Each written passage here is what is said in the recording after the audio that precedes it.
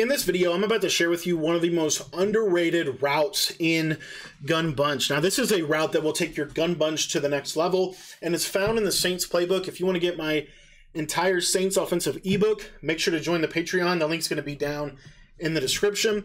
But the play that we're going to be taking a look at today is going to be the play Y curl out of the Saints playbook. And this play has an extreme amount of versatility, especially if you can understand why it is successful, why it is effective, how it combines well with other plays in the formation to create one of the best offenses in the game. So how does this play work? Y curl, what's the purpose of it? How do we utilize it? Again, if you want to get my entire ebook on this offense, head down to the description. The link's going to be down below. But really the biggest key to Y curl is this. In this year's game, one of the best ways to attack man coverage is to put your solo wide receiver in the bunch, especially if he's on the left side of the screen.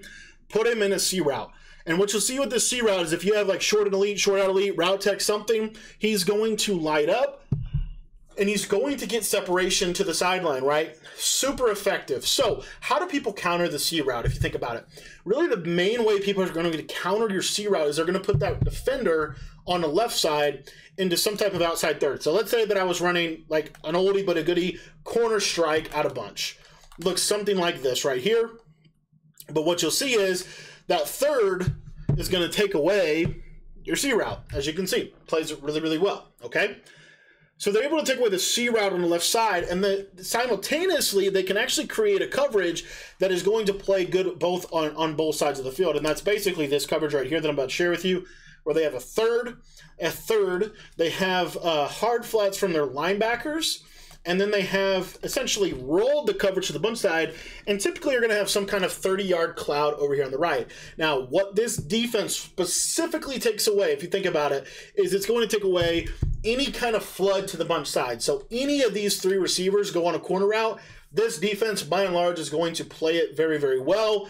And if you run a backside C route, or even if you run a backside in route, they're going to be able to user that in this concept.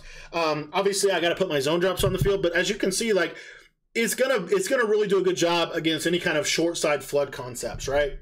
So Y curl is a really good counter to this because this is kind of the adjustment that people are going to go to try to stop some of your key concepts in bunch. So this is the adjustment to the adjustment, if you will. And so what you're going to see here is, again, their user's in the middle of the field, right? He's probably standing like right here to bluff pressure. So what I want to do is I want to look to that left side, and we're going to have a little two-man game. Basically what's going to happen is the outside third and the flat are going to suck down, and they're going to go guard the running back route. So what you'll see now is I can highball this and catch it in that soft spot in the seam area of the field. Now, the other thing that this allows us to do, and really the only defense that counters this, honestly, if you think about it, is really this adjustment right here for them to scissor the left side of the screen. And a lot of times people like to do this out of pressure. So they're going to scissor the right side of the screen, and then they're going to send some pressure off the bunch side, right? So what can we do to counter this? Well, what you'll see right here is I can kind of try to cut it off and just ag them, right? I can certainly do that, or I could put some man-beating routes on the field that are going to help with that. So what I like to do is have some man-beating concepts. So again, if they do something like that, then I know that if you think about this, typically they'll back the slot off this year, with just the way people play. So my setup on the right is now going to be drag Walker. Now this can be one of two or three different options, okay? It kind of depends on what you want to do.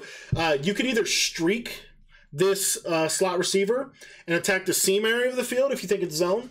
If it's man coverage, you think it's man, then what I would recommend is either put him on a crosser or put him on a slot apprentice post.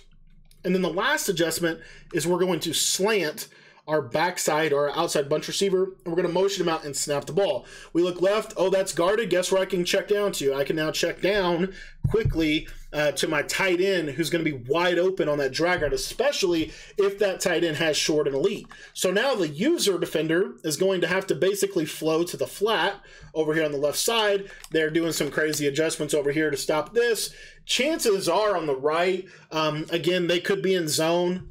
They certainly could be in zone on the right side. I've seen that a lot lately. But let's say that they come down to try to stop that. Then you're going to throw this route to Watson over the middle of the field, and that's going to be your man beater over the middle. So again, they're going to have to work from the drag back to the middle of the field to be able to take away Watson's route. And as they're doing this, right, they're going to have to make some adjustments. So one of the adjustments that they might make would be to do some kind of coverage like what we were just talking about, where we have, you know, maybe like a double flat, and maybe they have the slot manned up, right? Maybe they think you're blocking a running back, so they're only going to send 4, right? Some different adjustments. And the beauty of this concept is the fact that it's really hard, and you could put this tight end on an in route if you do. If you don't want to put him on a drag, if you think the drag gets across too fast, you can put him on an in. Either one of these combos is really good, but what you'll see here on the left side is you'll see that that post is going to cook man coverage over the middle.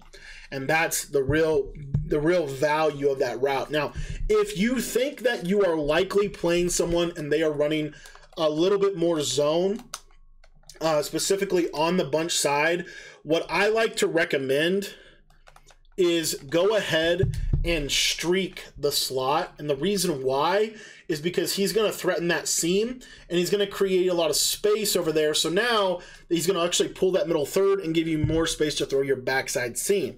So if you think about it from a user perspective, if they are in that first coverage we were identifying where they're dropping a lot of zones, they have to be worried about a backside drag or backside day. So their first move off the snap is going to be to get over there to the left side, maybe take away that Y curl route. Well, the beauty of this combo is now you have other routes over here on the backside of this, you know, that can be really, really effective, like this backside slant. I don't know how I got shredded like that, but the backside slant's wide open there. So you can take your backside slant. You could, you know, and again, it does depend. Typically, this is another thing real quick. This guy's going to be more outside because he's going to be probably in an outside third. So it might look something like this. And again, if they're sitting pressure with this, right, which is kind of common, you know, if they're sitting pressure with this and they're jumping over in this area right here, this is a pretty typical ability to be able to have this seam streak wide open. So you'll see here, I'm going to try to show you. You're going to highball this in the seam. So you see the user go that way. You can just highball this right in the seam, and it becomes a very valuable play. So this play really does a good job of attacking a lot of what they're going to do if they're trying to counter any kind of C route on that right or on that left side of the screen. And if they're trying to counter that C route, then typically what you can do is highball that little Y curl route in that soft spot. And then last but not least, let's say they're just not playing hard flats, right? So I've seen coverages, I've seen, you know, maybe they're trying to get pressure and they're assuming that you're blocking your running back or whatever. So maybe they go with a pressure setup that looks like this. And their plan is to bracket that running or that solo side receiver, and they're going to play man coverage on the backside of this. Your man reading routes on the backside, they will get open. They just won't get open right off the bat, of course. But what you do have is you look left. Oh, they're not guarding him. We'll just throw that. And that wheel route is super, super valuable as well.